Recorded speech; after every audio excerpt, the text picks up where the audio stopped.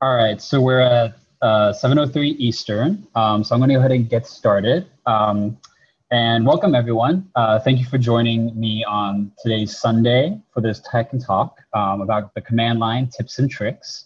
I'm really excited to give this to you all because I feel like when I was going through launch school, the command line was something that was very mysterious and had a lot of kind of like black magic involved that really made things kind of be curious what's going on when you're using the command line. And since starting to work at DigitalOcean full time, I've actually used the command line a lot more and learned a bunch. And I thought I'd bring some of that to you all. I also asked in Slack if there's any topics that people wanted me to cover. And I did add some of them to the presentation. I'm not going to be able to cover everything that was asked. There was just too much, but there's the chance of maybe a part 2 in a little while for all the advanced stuff that people asked. Throughout this presentation, I'm going to switch from the presentation to my terminal, just so that you all can kind of see in real time kind of how some of these commands look and operate. And there'll be time at the end for questions, but I'm also going to open up that because there's a lot of things we're going to cover, if you have a question in the moment on something like a slide, feel free to ask. I can pause for a couple seconds, see if there's any questions, and then I'll move on to the next topic. But let's go ahead and get started. So command line tips and tricks. And we're going to start with what this talk will cover. And basically, these are all the topics. We're going to talk about the shell and the different kinds of shells. We're going to talk about the path, environment variables, dot files, aliases, and then some of my favorite commands that I use all the time, such as less, cat, bat, z, and so forth. Yes, these slides will be posted, and this talk is also recorded. We're going to go through grep and ripgrep, input-output redirection, pipes, listing processes, and killing them. And then we're going to delve into 2 kind of workflow tools that I use all the time for called tmux and vim.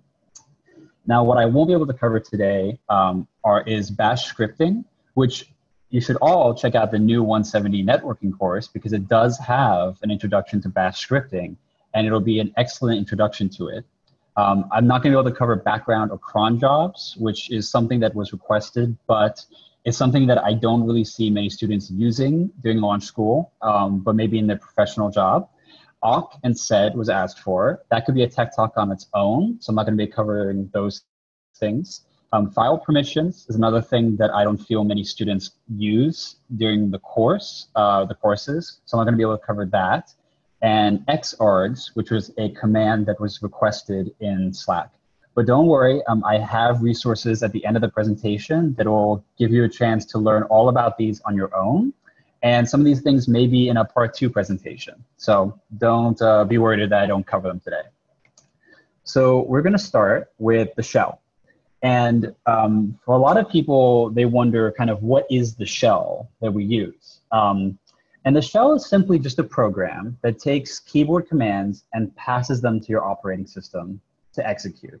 That's really all that it is. And usually when I'm talking about the shell and the command line, it's pretty much synonymous with what I'm talking about. It's just this black box that we're all familiar with to work with our computer in a way that's deeper and we have more control over than before we started launch school.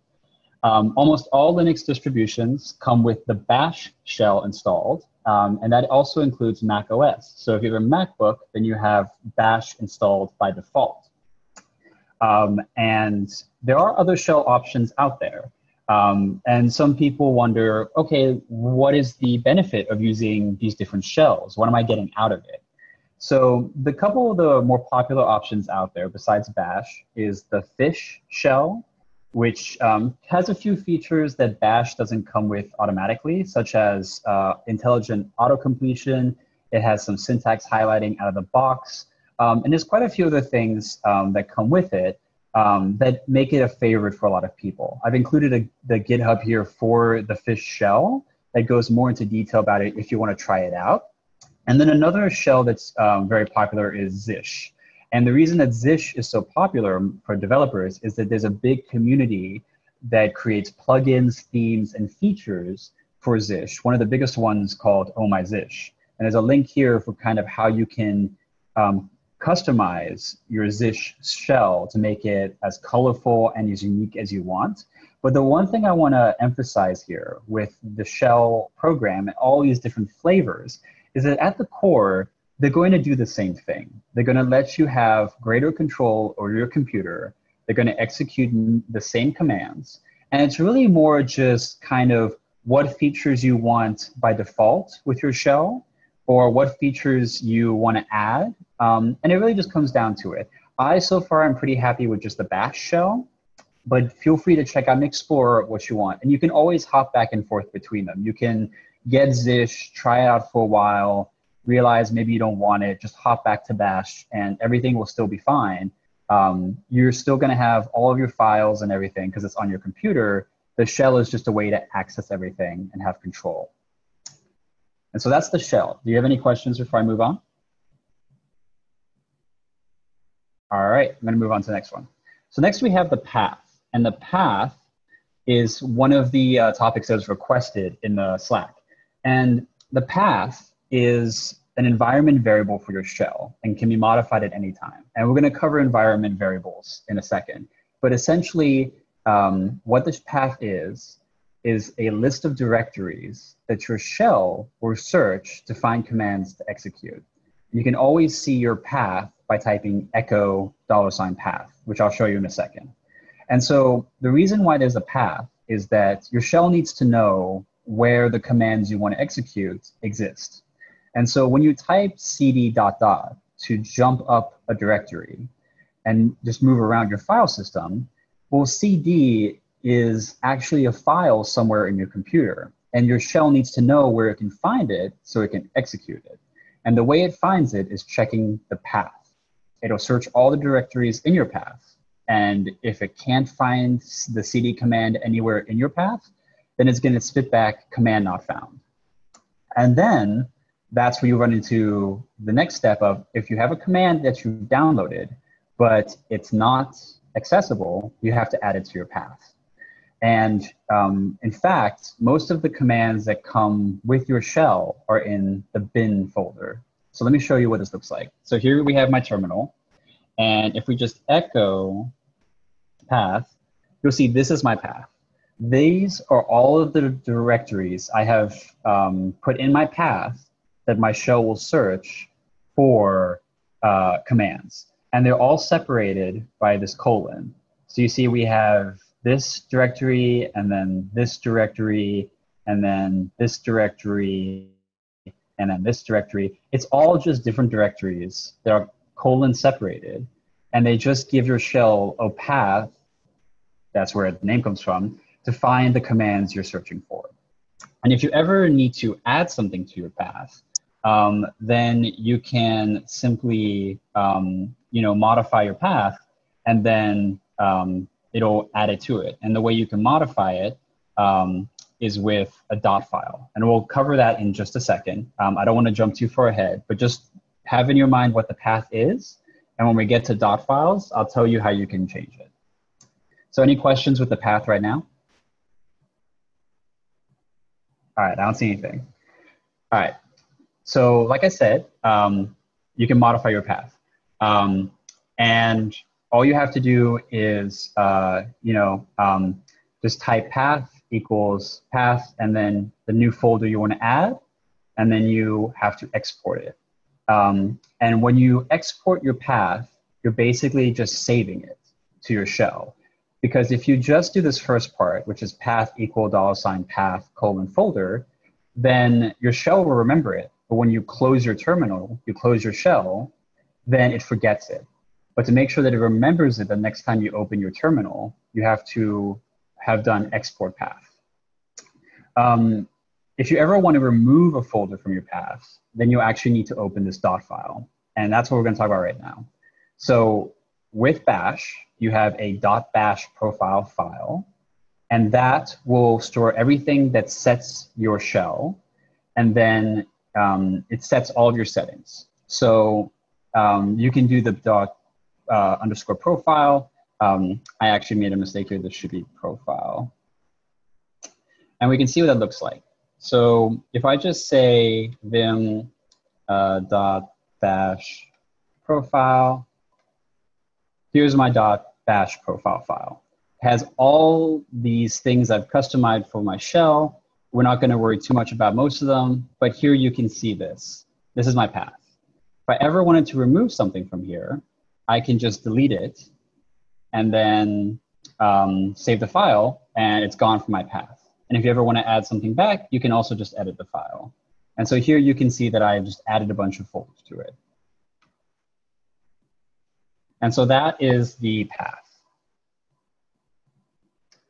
And so now we're going to cover environment variables.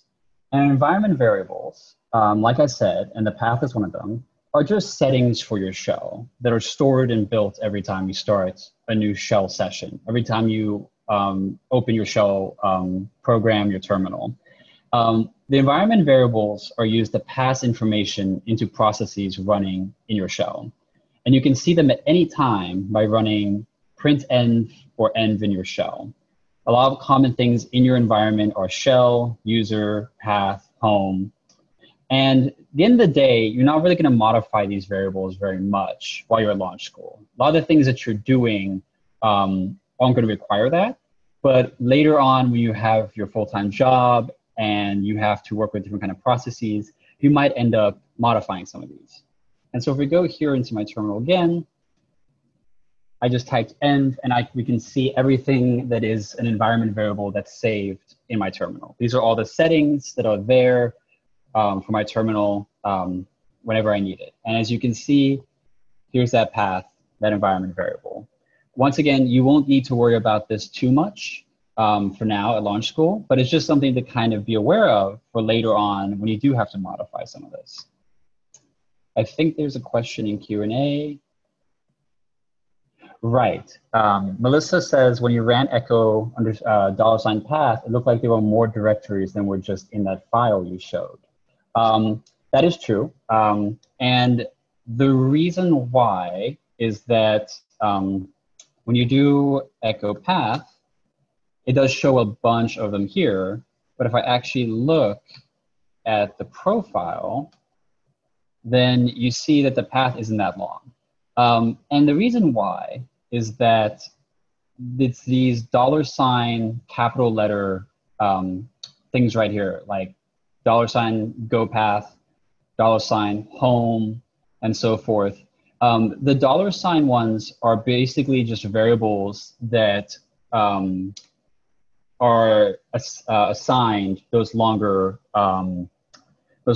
folder names. So if you look at this, I have home scripts IPAM. And if we look at the path here, there's scripts IPAM, but then there's users J Zerwick. So really, it's not something to really get hung up on right now. But all it is just that these are the full directory names, like from the home, the folder in your computer all the way to where the folder is.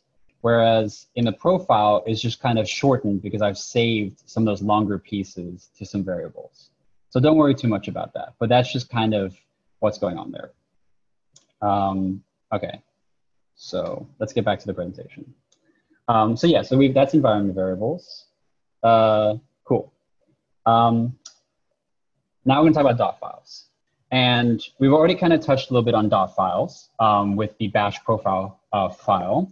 And essentially dot files are pretty much what they sound like. They're files that start with a period. There's all kinds of them. There's bash RC, there's bash profile, there's vim RC, there's all kinds of them. And they're usually hidden from you when you type ls in your terminal. But if you pass -a with ls, then it'll show all your hidden files. So -a stands for all. And so you can see that here, that if I just do -a, we can see those hidden dot files. And the reason they're hidden is because dot files are for configuration. And unless you're editing them all the time or just trying to customize things, there's not really a real reason to see them all the time when you type ls. So they're hidden for that matter. And so I've already shown you my bash profile file. And that's where I kind of customize a lot of things. And we're going to dive deeper into that file in just a second. But just so you're aware, with the bash shell, you can have settings in .bash profile, in .bash RC. I personally have a bunch of things in my .bash profile. And a neat thing that many developers do when they get into configuring a lot of different programs in these files is they will actually create a GitHub repo of their files and save them. And the reason why is that if ever their computer breaks, then they can just get a new computer, download the repo, and be all set up with all their configurations in no time. And so that's actually one of the ways to kind of just like use these files and configurations and just make sure that you can quickly ramp up a new computer to make it yours again. Now, kind of as a caveat to this though, is that when you use Git, the program to save your file changes and load them up to a repo on GitHub, Git doesn't actually track files by default. It doesn't want to track all these configurations because sometimes developers have like credentials or things that are sensitive information in files that you don't want up on a public repo that anyone can see. So Git doesn't track files on their by default. So then how do we actually get these files that we do want to store in a repo and actually make sure we can store them? And that's where we have a handy new feature called a symbolic link. And what this feature does is that it allows you to create a file that's linked to another file. And it can have a different name, but they have the same contents. And so if we actually, I'm going to hop out of this folder. I'm in now my, my home directory. And if you see right here, we have .bash RC. And that has a little @ symbol next to it. The @ symbol is showing up because I kind of did some customizations to show it. But this is showing that I've made an actual system, a symbolic link to this file. And it is linked to, go to my tech talk, let's go to .files, let's go to my bash folder, and boom, right there, I have an actual file called my bash RC, my bash profile. And if you look at it, those are all the contents I showed you before. It's exactly the same. And that's how we can kind of store files and put them in a repo and push them to GitHub. And the way that we actually create them is with this ln command, .s. We type the file that we want, and then we link it to another file. And so that's what I've done here. I've taken my bash RC file for my files, and I'm linking it to this file. And there, it's all set up. I can push this .files command to GitHub, and everything's there. And that's kind of how we go about that. I have a link I can post that shows a more in-depth on how developers go through this file. I actually didn't add it to the presentation, but I will post it and add it once the presentation is done. But this is really handy for when you start configuring things and you want to save it for something later on. I know that was a lot. Is there any questions with files right now? Okay, so go on to the next one. Aliases. This is a really, really great feature of the shell that's going to save you a ton of time and a ton of typing. And it's something that you can start doing today to make the shell feel like your own. And what aliases are is that they're a way to map long commands or even a string of them to a very short name. It allows you to customize the way you work in your shell, and you can take hard to remember commands and replace them with a short command. All you have to do is go to your file, use the word alias, and define a short command. So one of the ones I've made is an alias named gpm, which will run git pull origin master. So whenever I want to pull some changes from my GitHub repo, I can just do gpm. Another one is dot dot. I've now made dot dot do the same thing as cd dot dot to go up a directory. And then here with another alias, this is actually something I do at DigitalOcean a lot. And you don't need to really understand most of this. It's really just using Docker to bring up a database to run tests for. But what I want to convey to you is look how long that command is. Docker run -rm-e MySQL, all this stuff that I would have to look up every single time to run this command or save it somewhere. I can just store it as an alias test container, and then I can just run test container and it does the exact same thing. So aliases are a way to speed up your workflow and help you work effectively by mapping everything. And so if we go to here, I'm actually, let me show you. Look, I just did cd dot dot, but I can really just do dot dot, and it goes up a directory. So bash profile, and here are all of my aliases that I've made. So I've made Sublime read open this file with Sublime text. There's the CD again. I did dot dot dot dot to make CD dot dot twice. I've changed, I've made my ls command actually be ls-acf. And that actually just basically means that anytime I type ls, I see all of the files and I can see whether they're a dot file or a directory and so on. There's git pull master or gmaster again, and two ones that I use for work all the time. So it's really simple. You just have to go to your dot file and then just type alias, the short name you want to use, and then in double quotes, type out the command you want to replace, and you're good to go. And then you just have to save the file, and then close your terminal and open a new one, and it's going to be taking effect. So that's a great thing about aliases and a way to really start customizing your shell at this point in time. Any questions about aliases? Let's see. Oh, pretty neat. Yep, it's pretty awesome. All right. I don't think there's any in the Q&A. Okay. So now we're going to get into some commands. And one of my, two of my favorites for macOS is pbcopy and pbpaste. And they're essentially copy and paste commands for the command line. They come by default with macOS, but you can install and set up similar commands for Linux at this link, which you can get from the slides later. And really, it just allows you to copy information from the command line without taking your hands away from the keyboard. You can copy and paste file contents that may be difficult to accomplish with a mouse, such as SSH keys, and paste them to an account. And an example that I have here, and we're going to dive into some of these a little bit later, is cat, which basically will show you the output of a file, pipe, which will then take that and give it to pbcopy, and now everything in that file is in my clipboard. And so let me show you kind of what that looks like. So we have my files here.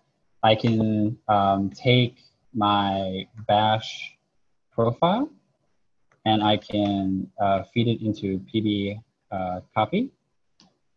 And then I can do pb paste. And there's everything that was in my clipboard.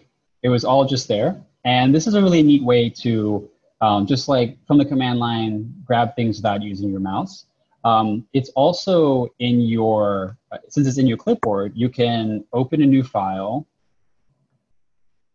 and you can just paste and it's right there.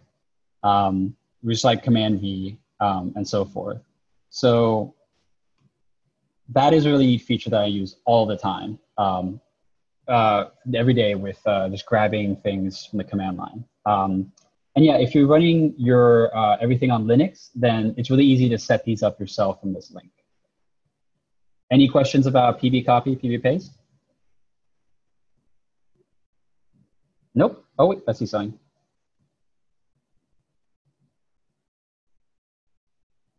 Okay, so a question from Ryan about bash profile and bash rc, two dot files. What's the difference between the two of them? Are they interchangeable in some respects? That's something I should make clear, so thank you for asking about that. So yeah, so I mentioned bash profile and bash rc. And it's essentially two dot files to configure your bash shell. And at the end of the day, it doesn't really matter, as far as I'm aware, which one you use. Sometimes your operating system will already have one and you can just start configuring. Sometimes you have to create one. But you don't, it's not actually like one does things that the other one doesn't, as far as I'm aware. I can double check to make sure on that, but I've put some things in one, some things in the other. And I can get back to you on which one is the preferred, but they both do kind of the same thing. All right. Okay, let's get back. PB copy, PB paste. Yeah, so it's okay to have some things going in both at the same time. You're not going to run into any trouble. All right, so next we're going to go over another command called find. And find is a command that helps you search for and find files in your file system. So if ever you're working in a folder that has a bunch of subdirectories and a bunch of files, and you're not quite too sure where a file exists, but you know the name of the file, you can use find to find it. The syntax for using find is you type find, and then you say the path, and then the name. The name is just basically saying, I want to find something whose name matches, and then you give the file name. And this will search all your subdirectories in the given path and below. So this is great for finding files in a large code base. An example here is, I have a to-do app, and I want to find all my files that end with RB, that are Ruby files. Well, find lets you do that. You just use find. I'm going to give it my to-do app, which is the topmost directory where everything's contained. I'm going to say name, because I want things to match this given name. And then I'm going to say asterisk.rb. And the asterisk, just to clarify any question that may come up, the asterisk just means any character. So the reason why we're using asterisk here is basically saying, I want any file that ends in .rb. And it will do that. It will find every file that ends in .rb. So actually, let me go ahead and show that. I'm going to hop over here. I'm going to cd into Sinatra. I actually downloaded the repo for Sinatra for this reason. For those of you who don't know, Sinatra is a framework for building web apps with Ruby. And I believe you start using it in 175 or 180 in launch school. I can't quite remember the number. But yeah, so we can go find, we can just use this command. Obviously, it's not to-do app. It's Sinatra. We're going to give it a different one. We can say, let's find everything in lib, my lib folder. Okay, there's nothing in there. Let me double check if I'm doing something wrong. Okay, no. Let me go into, let's see.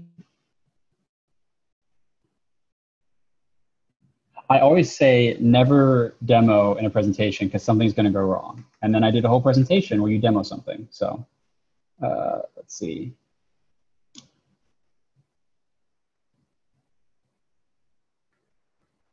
Huh.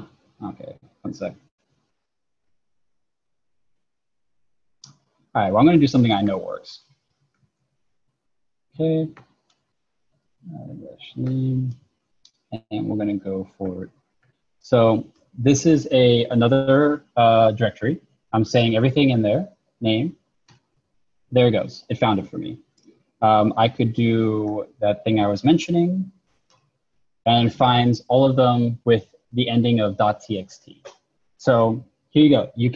I just found everything with a specific name, and just like that, and I know where everything is. And you can also do something that is a little dangerous for find, but if you're confident you can do that, you can use find to find and delete every file with a name. And so here we say find dot, which is the current directory, name matching, anything with a .txt, and I want to delete it. And so that's a quick way to do cleanup, but if you're not careful, you can destroy more things than you actually intend to. There's a great little tutorial about find on this link here, if you want to learn more about using it. And I think we have a question in the chat.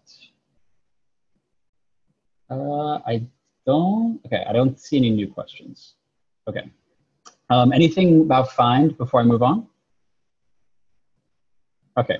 I'm probably actually going to give room for questions at the end, since I have only about like 10-ish more minutes until open Q&A. So from now on, let's just hold questions till the end. Okay. Here's a neat little trick for when you are working in your shell and you want to use a command you've used before. You don't want to type it all out. You can actually search your shell history to find commands you've executed. And you can do that with just typing Control-R. So when you are in your shell and you type Control-R, it'll let you search back all the commands you've done, and you can find it, and then you can execute it.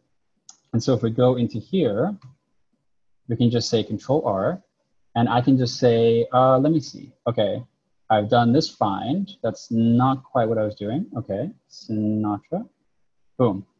And so you can see that I found it again. Another option, we could do cat, okay.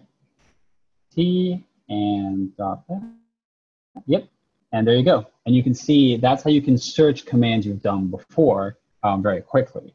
Another little bonus tip, if you want to use a command you've very, very recently used, you can just type up on your arrow key, and it'll show all the commands you've run. You can type down to go back down.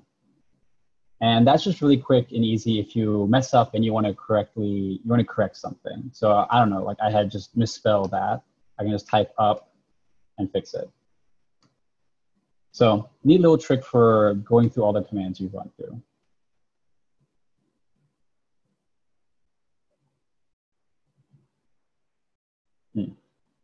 Gotcha. Thanks, Stephanie.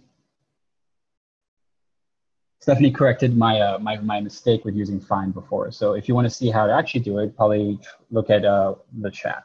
But yeah, that's looking through all your commands. Next, we're going to go over viewing files with cat and less. So cat is a command that will output a file's contents in your terminal for you to see. All you have to do is type cat and then the file name. Now this is cool. It's great. Bash profile, but you're kind of left just scrolling up and down to look at the outputs, which isn't the most user-friendly. So what we have, thankfully, is another command called less. And less is similar to cat, but you can actually interact and search through the file contents. So I can do less.bash or bash profile. And now you can see that I can, using the J and K keys, I can look up and down throughout the file. And with using the / alias, it'll actually search the file and see anything I want. And this is just really great for if you want to just quickly look at a file. You don't want to have to open it with your text editor, and you just want to kind of reference it. If you want to exit, you just have to type Q. And I do this all the time to look at a file while I'm typing something in another terminal. So that's cat and less. And once you've used cat and less a little bit, a really great upgrade is a command you can download called bat. And bat is just like less, but it has syntax highlighting, it shows line numbers, and it'll actually show recent changes that you've made to a file. So just to show you the same thing, here's the same file, but with bat.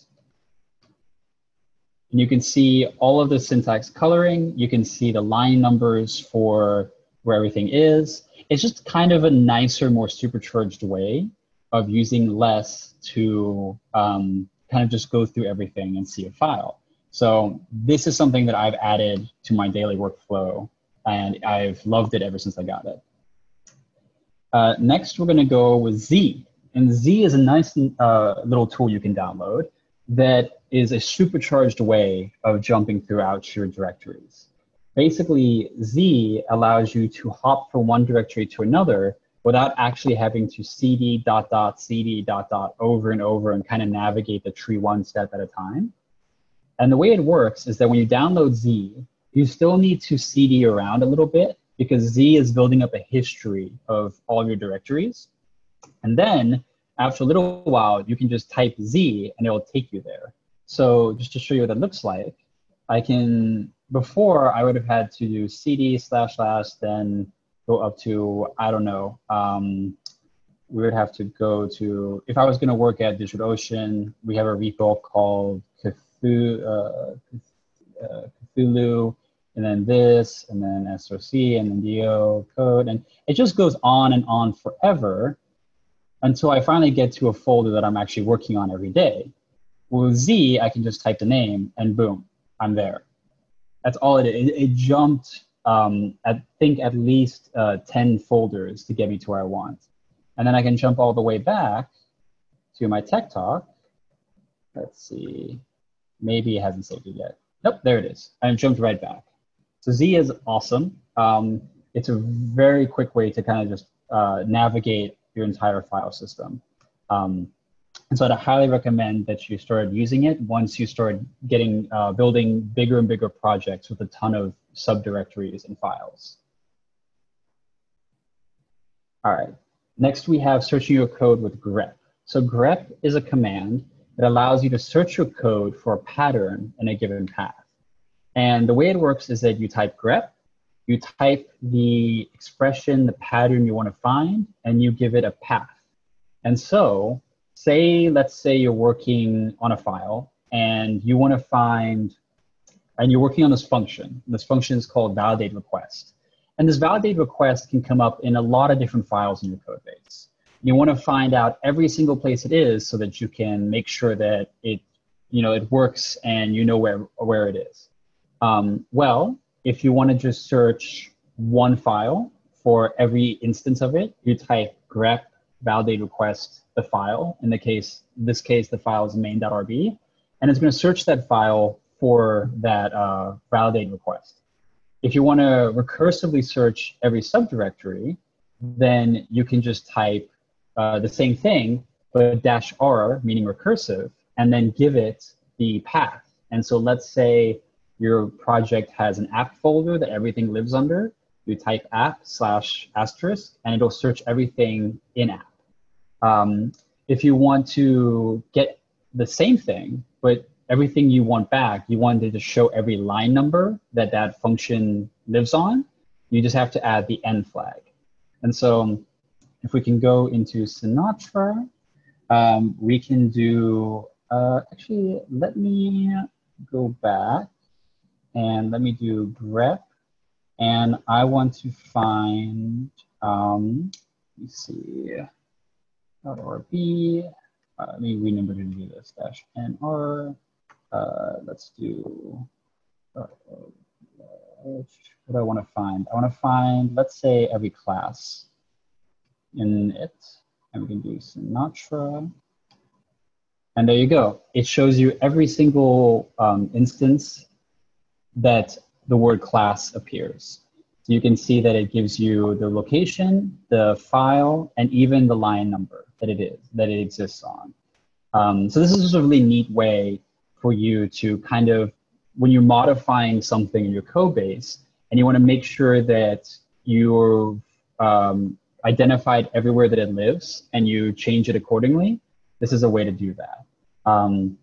And so I do this all the time at DO to just make sure that if I'm changing, let's say, the number of arguments that a function takes, or I'm changing the name for whatever reason, then I make sure that I actually can find it in every single case and fix it before I run my tests and everything. It's just a really nice feature. So grep is awesome. And you can actually get a supercharged version of grep called ripgrep with this GitHub.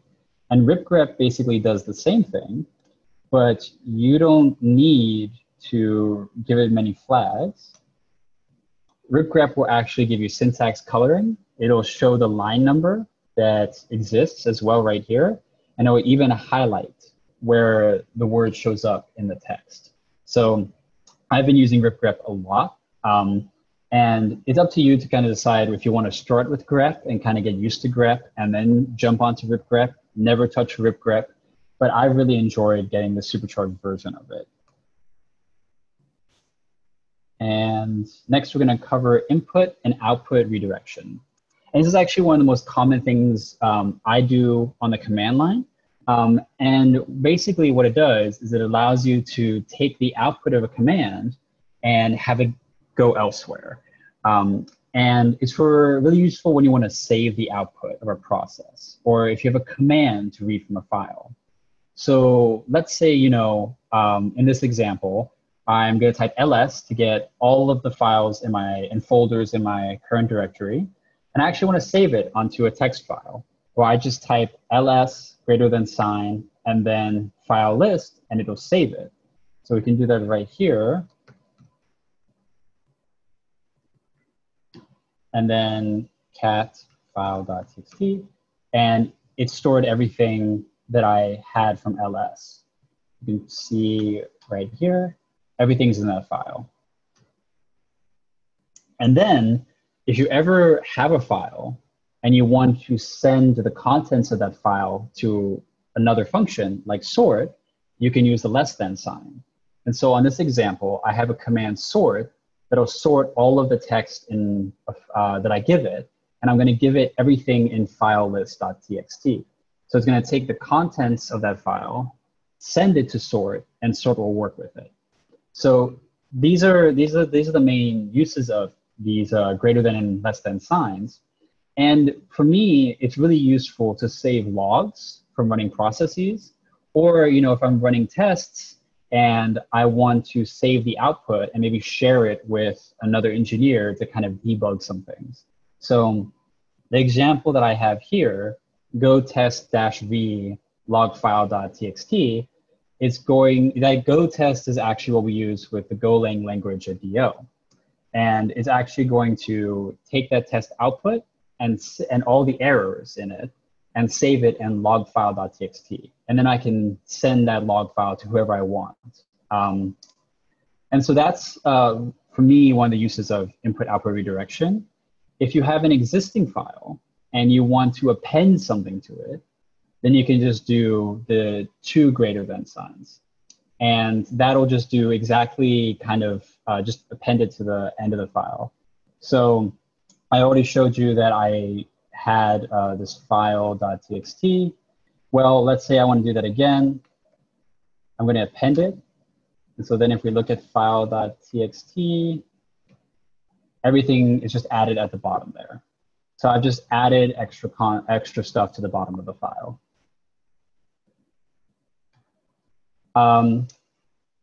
We've got a couple more slides to go, and we might run just a few minutes over, but I think we'll be okay. So next we have pipes, and pipes are represented with this straight line up character. And it's one of the more powerful features of the command line.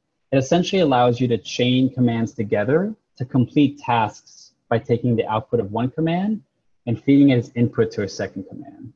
And so basically you can just chain commands to do many things. So an example here is that I'm going to use cat to read a file. Then maybe I want to grep that file for everything that's HTTPS.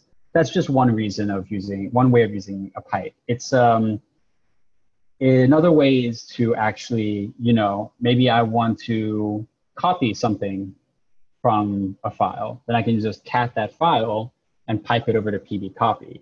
So now I have the contents wherever I want it. So I have that file.txt. I'm going to send it to pb copy, and now it's there. Doesn't seem like my terminal likes what I just did. But anyway, the pipe is really a way to just chain commands and have them do custom tasks for you. The Linux commands are great and they each do one thing really well. And sometimes you want to do a complex task. And the way you can do it is by just chaining several things together.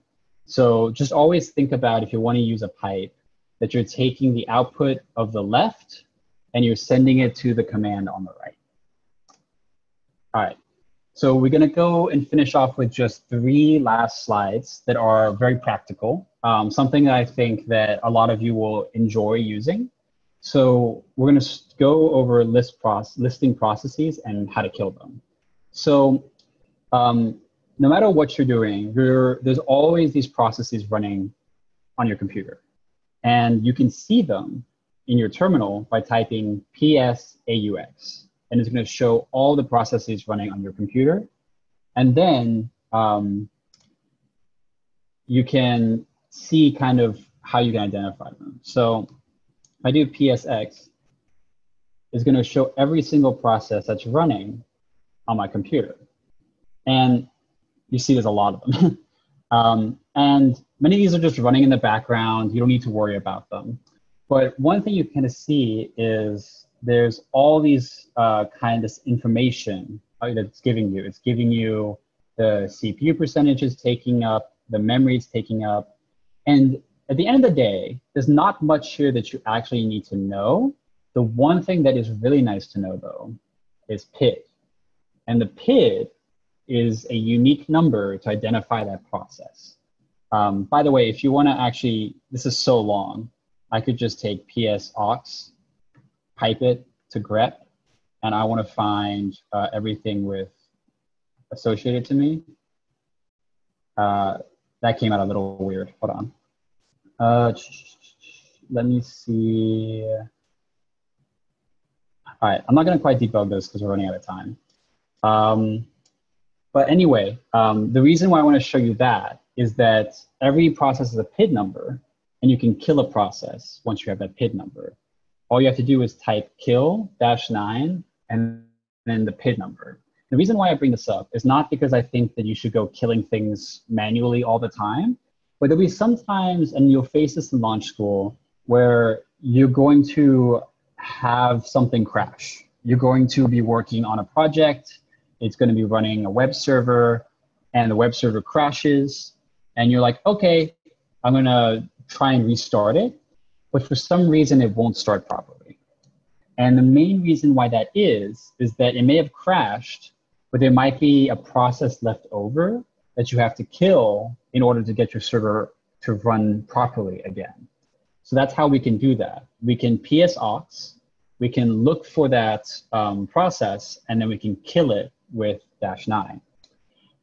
I did this a lot when I was doing web development with Rails or even with Sinatra, and for some reason something crashed and I had to kill the leftover process. Another way you can see your process is with this command lsoff and then these flags. And it gives you a little bit of a different output because it also shows the TCP and UDP ports.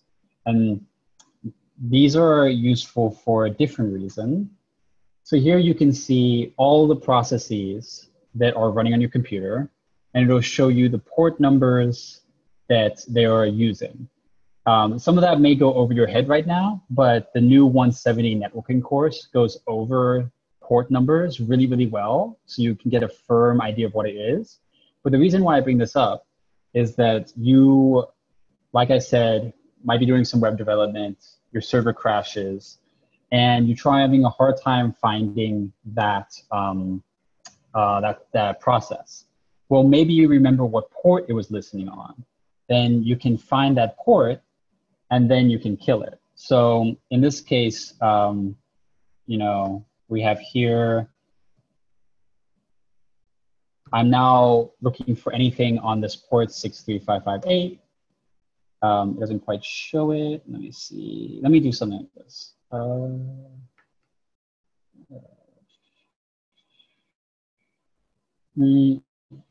just got a message that we're kind of running out of time.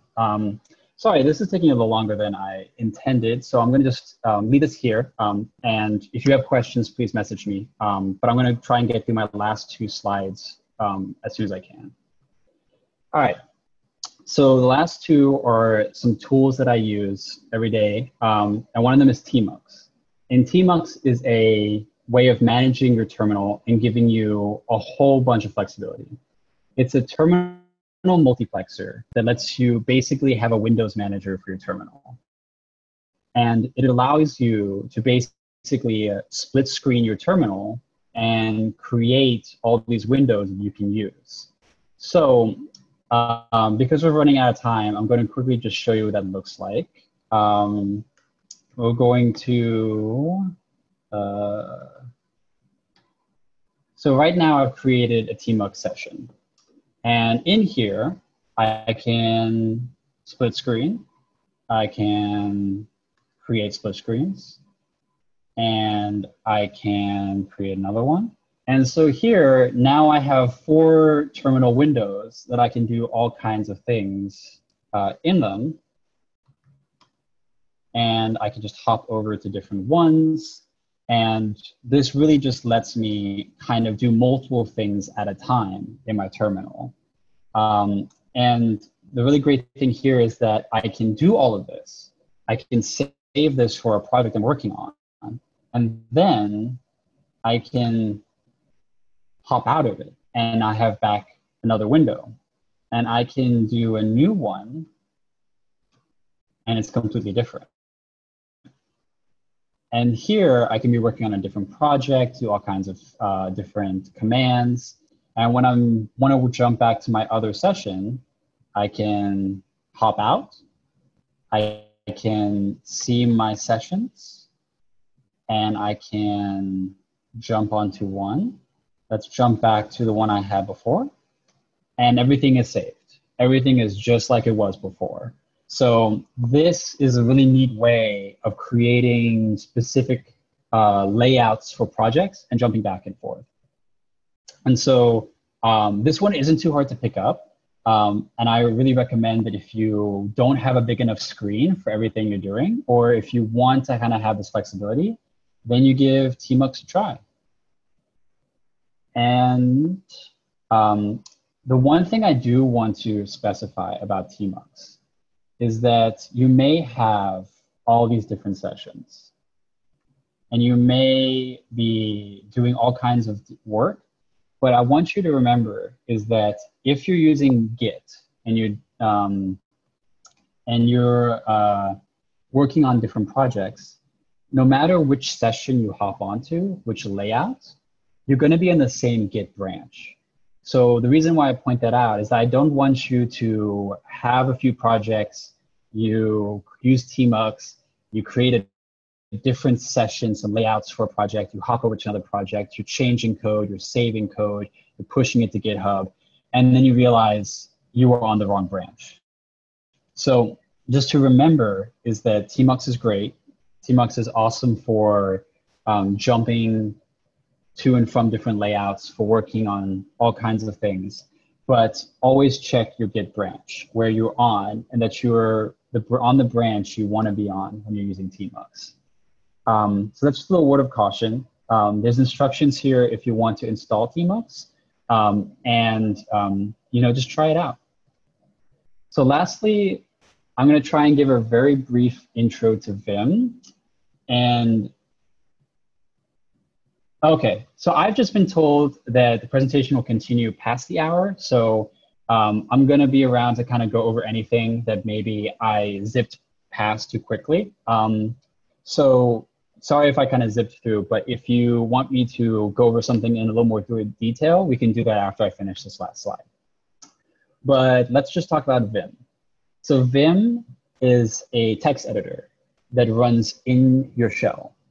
And Vim is a powerful text editor, and it allows you to quickly find, edit, and delete text, and you're doing everything on your keyboard. If you are using Vim the way you should be, you should never use your mouse at all.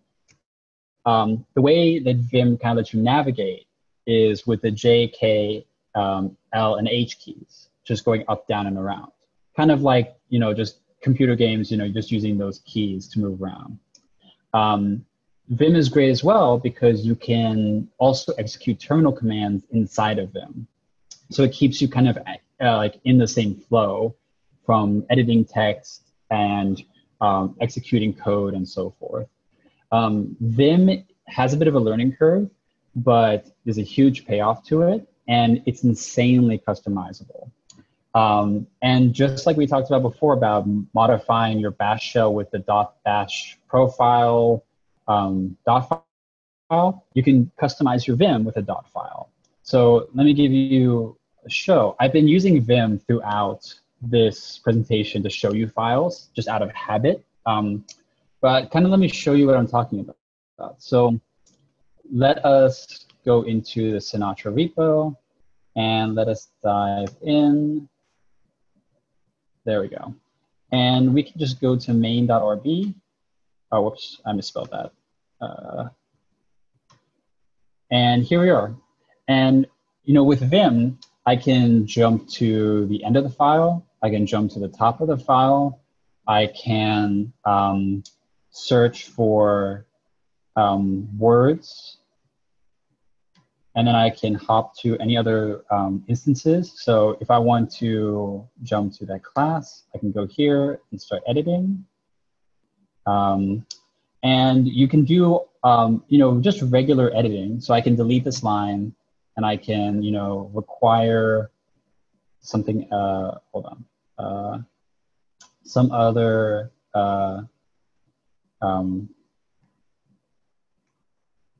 thing. I'm just kind of jumping around. Or you can start editing all kinds of things more quickly. So with Vim, if I just want to maybe edit the string in these quotes, I can just completely delete everything in there in just a few keystrokes and just start typing away on what I want in there. I can also hop between cursors. I'm sorry, parentheses. I can just in a few keystrokes delete everything inside. I can even delete everything in between these curly braces, just like that. I can undo it. And it allows you to just really quickly edit text. And you just get really used to it with the ability to just handle all these kind of large scale edits very, very quickly. Another example is kind of, in this file, maybe I'm at the beginning of this line and I want to jump all the way to editing that equals. I can just type F equals and I'm already there. It jumped me right there. The thing about Vim is that it has all these capabilities to quickly just jump your cursor to where you need to be. And I can just jump to that comment. I can delete that comment. Maybe I want to go up here, and now I'm just going to hit one button, and I've pasted it over there. So with Vim, it's this powerful editor that does take a little bit of a learning curve because you kind of have to just work these commands into your muscle memory. With Vim, you can do a split. And so now I have the same file in split screen. I can choose to edit a different file and hop into, let's say, show exceptions. And I can hop between the two of them. I can, grab something from here. I want to get rid of this comment. I hop over to the left, and I'm going to paste that over here. And maybe I wanted to, I don't want to do that split screen. I can do this. And now I can grab this. And now I'm up and down split screen. And I can start editing text this way. Maybe I'm in the middle of this file, and I'm like, oh, yeah, I want to go check that other, I want to run a terminal command. Well, I can just, at the very bottom of the screen, you can see that I'm just typing a few characters, and then I'm typing a terminal command, and it'll execute it in the terminal, and I can see what it executes, and I'm back inside my Vim. The cool thing is I like to use Vim and tmux at the same time. So if you go to here, I'm in tmux, I have everything split screen. Let me actually close these out. Okay, so we're just I've just used Tmux. I've created a session. And let's say I want to jump into Sinatra. I'm going to jump into my lib folder. I want to jump into Sinatra. And I want to look at the main.rb file. And I'm in here again. Let's open another split screen with Tmux. So now I'm in this terminal here on my right. And maybe I want to jump into Sinatra again, jump into lib, jump into Sinatra. And I want to just look at use less to look at this file. And then I'm looking at this file just to reference it. I can hop over back to Vim and edit. And this is kind of what my desktop screen is like all day at DigitalOcean. I have Vim on one side, and I've used Tmux to open another kind of screen, and I'm referencing files, I'm searching with grep, I'm doing all kinds of things. And this is kind of just how I've optimized my workflow. So that was a quick intro to Vim. I don't think I quite did it justice. I kind of thought that I would have, I kind of ran out of time sooner than I did. But I wanted to leave time for questions, especially since I see some people leaving the presentation right now. So I'm going to finish by just saying there are resources here at the end of the presentation I've linked to linuxcommand.org, which will give you tutorials on a lot of these commands, gives you a chance to work more deeply on them. It also has a free PDF of the Linux command line book for you to learn more deeply. It has a thing titled Adventures, which is just deeper dives into specific topics like Vim, like Tmux. At any time, if you want to learn more about a command, then I really suggest you use the man pages. And every command has a man page. So, you know, all these commands I've been using, you can just type man grep, and you can see everything there is to know about grep. You can see all of the flags, all of the options. It's a really great way to just, learn a little bit more about the command. So be sure to give those a look. And that's what I've got for you. So thank you for sitting here with me and, allowing me to talk about all these commands and all these options. I know that was a lot of information. And I kind of sped through a few of them, but I'm open to questions now. And let me see, there's already a couple. You're welcome, you're welcome. Brian asks, would you be willing to make these slides available in a PDF or the Launch School website? Yes, I'll make these, if it's totally okay and I've done it before, I'm gonna post these slides in the Launch School Slack so you all can see them. And you can have access to all these links. Thanks everyone for coming. Like I said, I'll post these soon and you all have a good night.